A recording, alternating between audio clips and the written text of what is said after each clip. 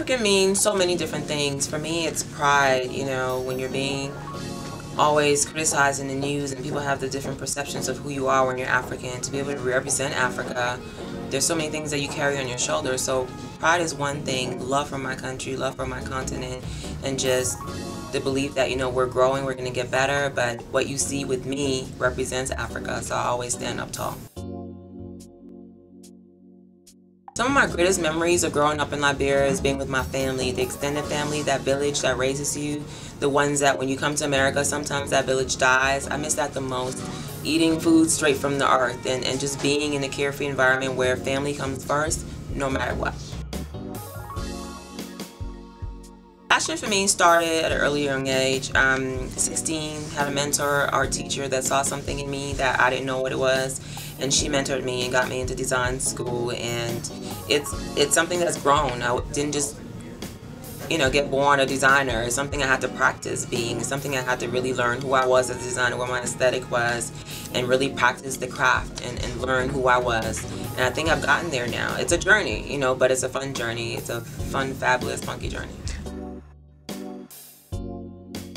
Definitely for me, my family and design, the love for all of it didn't come together. My parents are very against me doing anything artistic because as an African woman, our parents don't really support the arts. You know, you do a serious career, you're a doctor, you're a lawyer, you're a nurse, something that's attainable that you can get a paycheck every 2 weeks. So being a designer is something that came during the war. They saw my love for art and they actually saw my talent, and that's when they became, you know, fans of what I do now. But it was a long journey. It was a lonely journey being an artistic African child.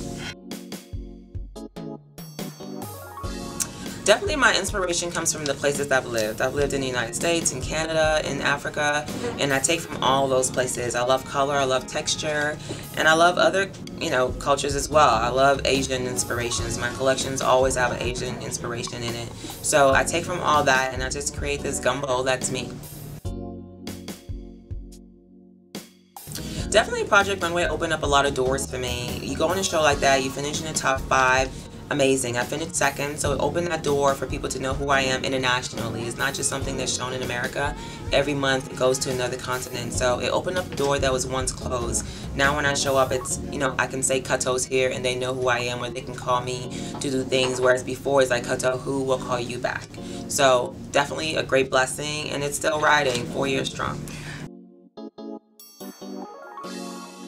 I think just in general, if you're of a darker skin tone like me, you naturally aren't just the norm in fashion. Like, there aren't that many known great African American or even African fashion designers, so we're rare. And then right out the gate you have to prove yourself more. You have to work harder and push harder to show that you're worthy of showing during fashion, you're worthy of being called a designer, and to be up there with the top dogs. So I think I've pushed that and shown that, you know, I am worthy for the little spot that I do have. I've worked hard for it, I deserve it, and I'm gonna still keep pushing, you know.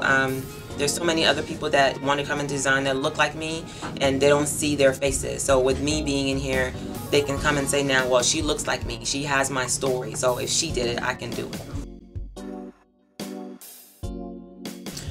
Honestly, the image of Africa is different in so many eyes. The image of Africa to America is completely different from the image of Africa in Africa or in Europe, in Australia. So when you look at it in America, there's a lot of ignorance. You know, you see what you see on TV, and if that's all you see is what is fed to you on TV, then that's all you're gonna get. But you can go beyond that and learn what Africa really is. There's such beauty there that if you were to go there, you wouldn't even think you were in Africa. I think if you go past that ignorance, open your eyes to so many things that we offer. Look at fashion. Every year, oh, there's the African trend, or there's this. Every single season, something's borrowed from something that we just do every day just because that's what we do. We're that fabulous. Check it out.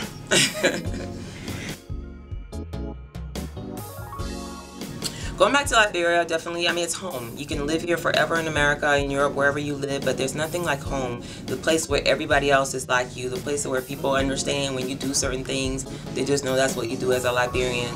It's been 23 years, but it wasn't by choice. We're in exile. My family couldn't go back or we were going to be murdered. So to be able to go back and be free and show, you know, the love that I have for my country, I always rep for Liberia. Every time on the runway at the end, you see my L's thrown up because that's who I am. That's who I'll always be. So going back made it come full circle, and I got to go back because of my love for fashion, because I am a designer, so you can't beat that.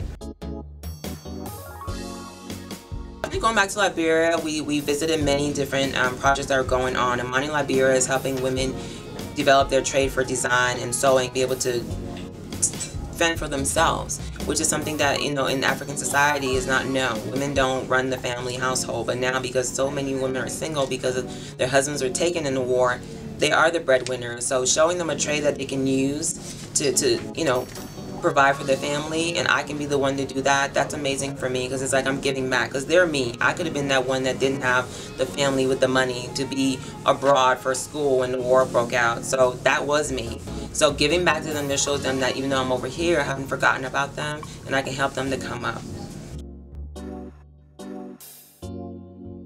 If you're African, man or woman, and you're trying to be a designer, I think once you have to know what you're getting into. You have to know your trade, you have to know your craft, know who you are, so no one can ever tell you what you will be or what you should be, and know what you stand for. And you don't have to always be African as a designer as what it's supposed to be. Be who you are. You can be an African designer and make couture pieces. You're still African. It's not going to change you just because you don't sew from traditional African fabric. Stand up for who you are and have a voice. Years from now, when I look back at my legacy, I would love for people to know that as a designer, I still supported other designers. As a woman in fashion, I definitely make sure I show up to all the African designers that I know personally to their shows to show the support, to give back to young people who want to do things and just never had that person who opened the door for them. And I know what it's like, because in design school, I was at the bottom of the list. I couldn't sew. I didn't really have that craft ready, but I had somebody that believed in me.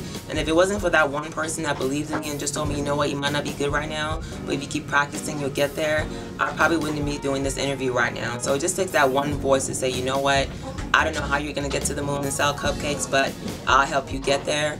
That can make the difference between some chick that just wanted to design one day and just never did it, and the chick that you're talking to right now.